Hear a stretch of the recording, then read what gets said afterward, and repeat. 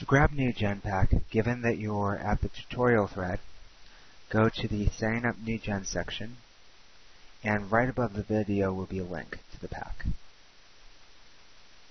Click Download here. It will bring you to the original thread, then click Download here again. Save the file. This will be in the 7Z format. If you can't open 7Z, go ahead and Google 7-zip.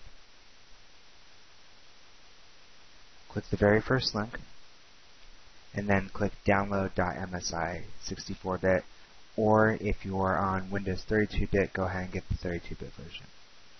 They have various other versions if you click on the download link. Windows, command line, they should have a Linux version as well, but right here, Debian, Fedora, Mac, and so on. So just go ahead and get the version you want. Download that, install that. Once that's installed, I'm going to go to the desktop really fast. You open it up, and inside you'll see a folder here, JASS NewGen Pack 2.0. Go ahead and open your File Explorer by right-clicking Start and opening Windows Explorer. This works the exact same way on Windows 8. Right-click the Start Control Panel thing and click on Explorer. You can alternatively click on a folder here and it'll open Explorer. Then you can go to Computer. From there, go to your main hard drive. In my case, it's local disk C. And you're going to either want to go to Program Files or Program Files x86. It's wherever you installed Warcraft 3. More than likely, if you're on 64-bit, you installed in Program Files x86, and it'll be down in the Warcraft 3 folder. I installed in Program Files, so it will be in the Program Files folder. Go into Warcraft 3, and then what you are going to want to do is select this by left-clicking and holding into the Warcraft 3 folder, and it will extract it. Close that.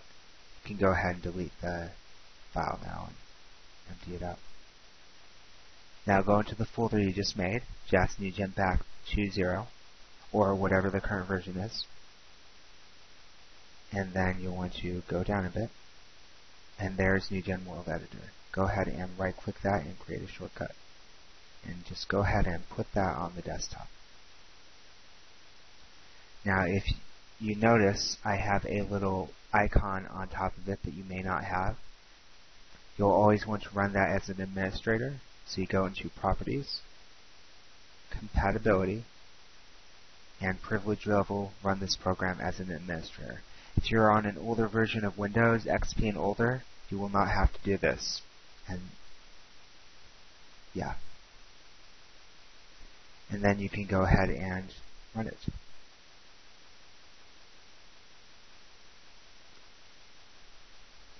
The very first time you run it, it will ask you to tell it where your Warcraft 3 directory is.